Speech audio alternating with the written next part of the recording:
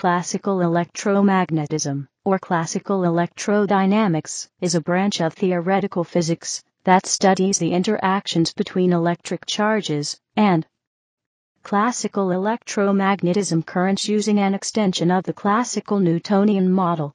The theory provides an excellent description of electromagnetic phenomena whenever the relevant length scales and field strengths are large enough that quantum mechanical effects are negligible.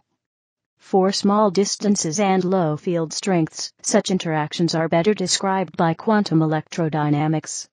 Fundamental physical aspects of classical electrodynamics are presented in many texts, such as those by Feynman, Layton, and Sands, Panofsky, and Phillips, and Jackson.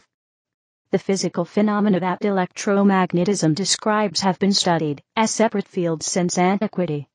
For example, there were many advances in the field of optics centuries before light was understood to be an electromagnetic wave.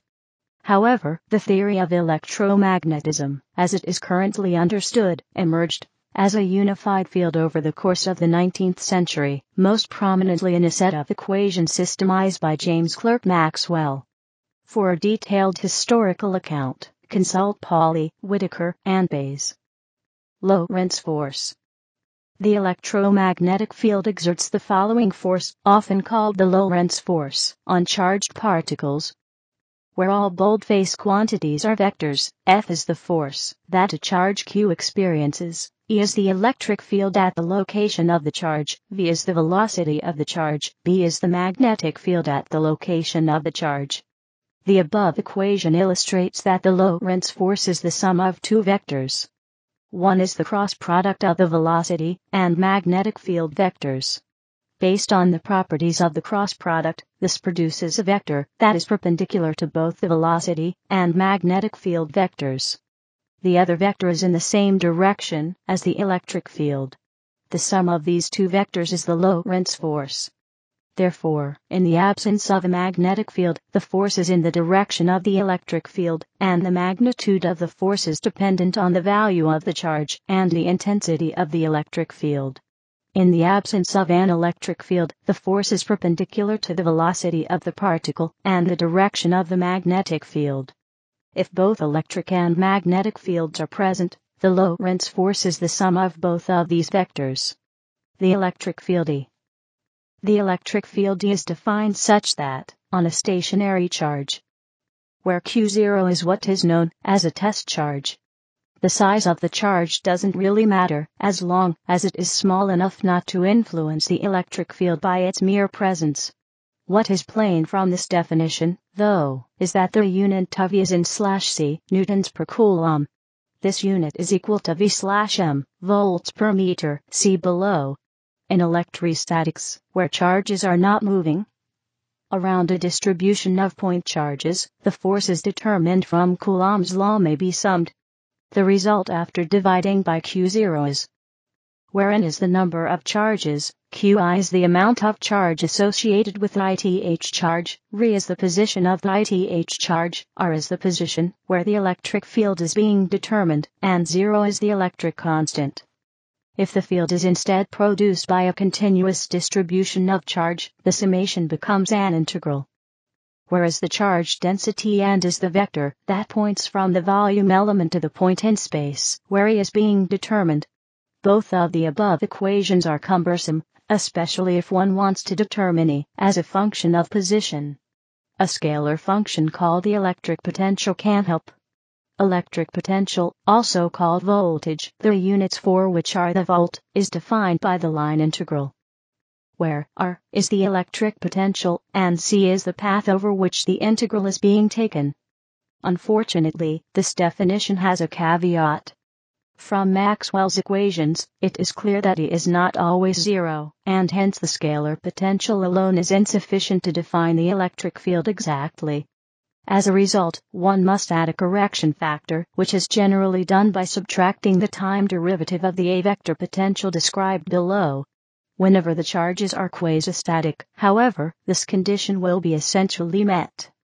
From the definition of charge, one can easily show that the electric potential of a point charge, as a function of position, is where Q is the point charge's charge, R is the position at which the potential is being determined, and R is the position of each point charge.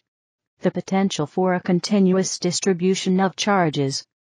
Where is the charge density, and is the distance from the volume element to point in space, where is being determined.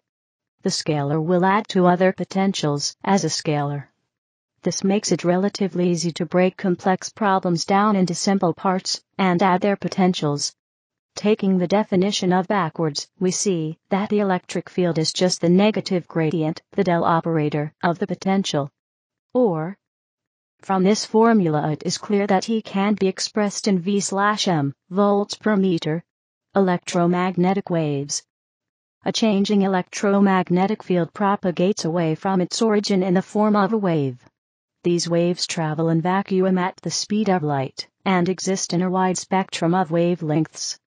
Examples of the dynamic fields of electromagnetic radiation, an order of increasing frequency, radio waves, microwaves, light, infrared, visible light and ultraviolet, X-rays and gamma rays.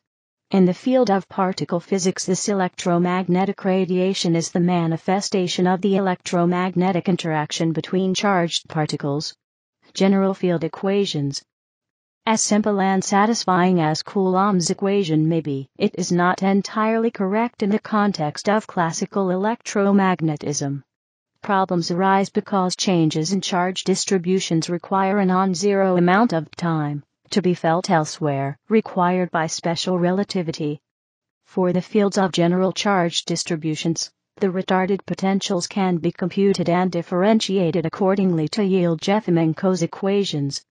Retarded potentials can also be derived for point charges, and the equations are known as the Lienard-Wiechert potentials. The scalar potential is where Q is the point charge's charge and R is the position. RQ and VQ are the position and velocity of the charge, respectively, as a function of retarded time. The vector potential is similar. These can then be differentiated accordingly to obtain the complete field equations for a moving point particle. Models. Branches of classical electromagnetism such as optics, electrical and electronic engineering consist of a collection of relevant mathematical models of different degrees of simplification and idealization to enhance the understanding of specific electrodynamics phenomena, cf. An electrodynamics phenomenon is determined by the particular field's specific densities of electric charges and currents, and the particular transmission medium. Since there are infinitely many of them, in modeling there is a need for some typical representative. A. Electrical charges and currents, e.g. moving point-like charges, and electric and magnetic dipoles, electric currents, in a conductor, etc. B. Electromagnetic fields, e.g. voltages, the Lienard-Wiechert potentials, the monochromatic plane waves, optical rays, radio waves, microwaves, infrared radiation, visible light, ultraviolet radiation, X-rays, gamma rays, etc. C. Transmission media, e.g. electronic components, antennas, electromagnetic waveguides, flat mirrors, mirrors with curved surfaces, convex lenses, concave lenses, resistors, inductors, capacitors, switches, wires, electric and optical cables, transmission lines, integrated circuits, etc. All of which have only few variable characteristics.